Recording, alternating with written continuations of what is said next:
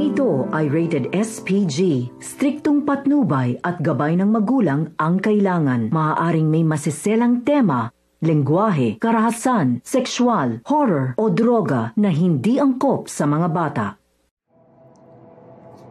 Happy Halloween, guys. This is a story from Esquire.com. So the story you will be reading and hearing will be credited to Esquire.com. Subscribe to their website, and here it is: the top 5 terrifying but true horror stories reported in the news. Some Seriously Scary Shit by Matt Miller, October 29, 2015.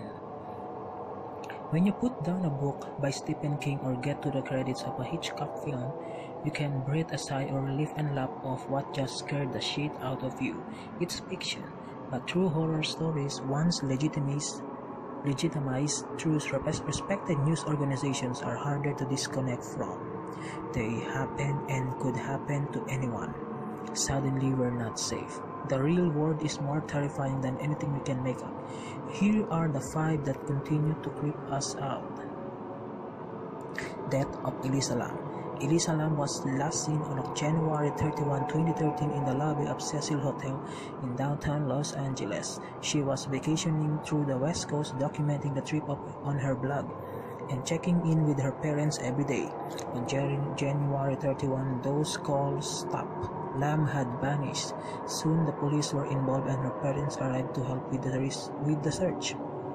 They had nothing. That February, LAPD released elevator surveillance footage of Lam before her disappearance. The footage saw Lam behaving strangely in the elevator, appearing to talk with invisible people, peering around the corner of the door, crouching in the corner, and opening and closing the door. But what exactly is going on in this video raises more questions than answers. Theories range from psychotic episodes to demonic possession to non-assailants just out of the camera's view.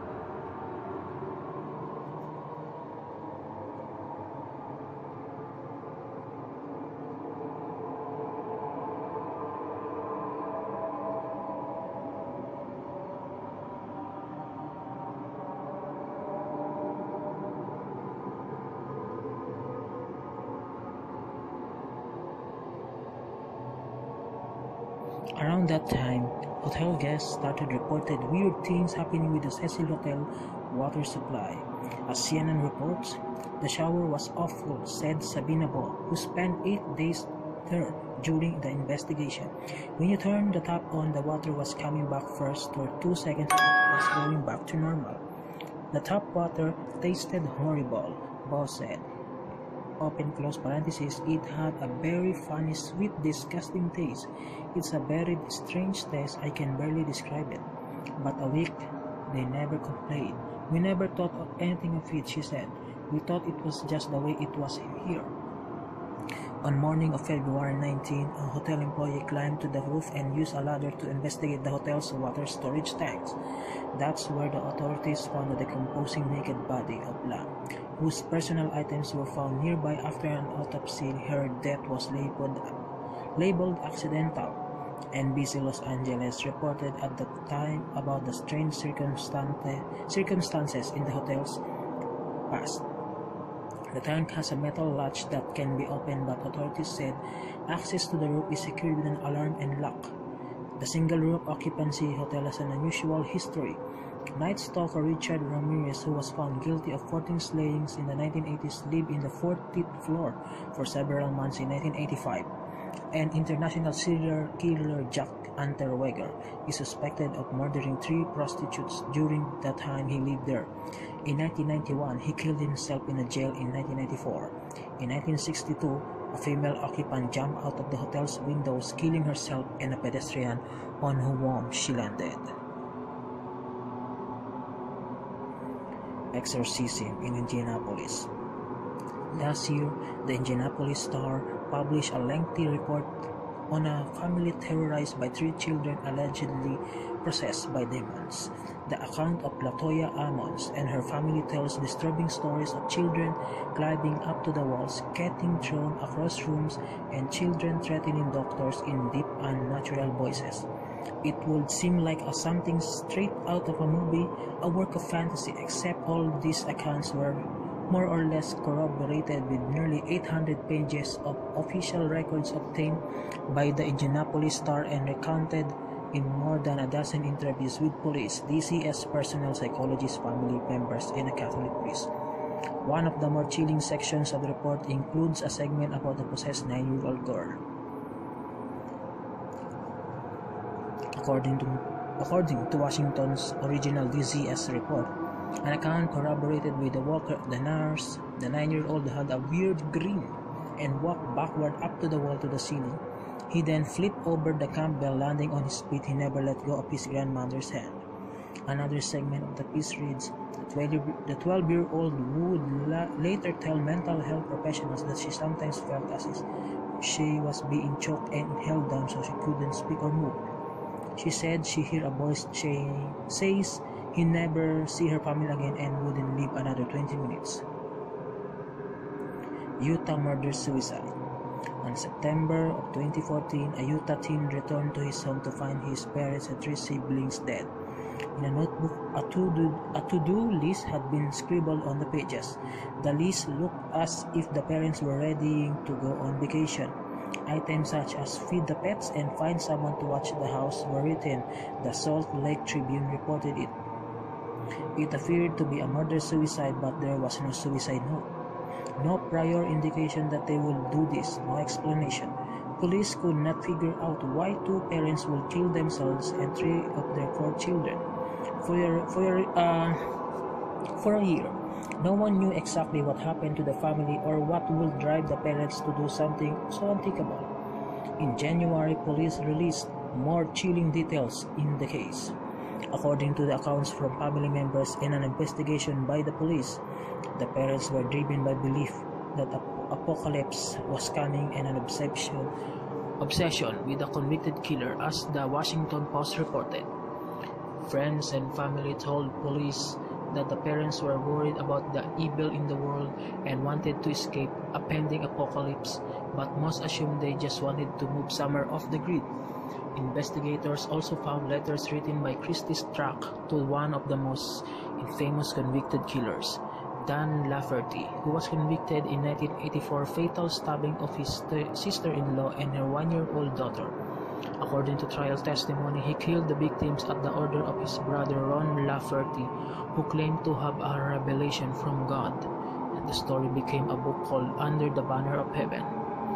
Police said Christy Strack became friends with Ron Lafferty, and she and her husband even visited him in prison.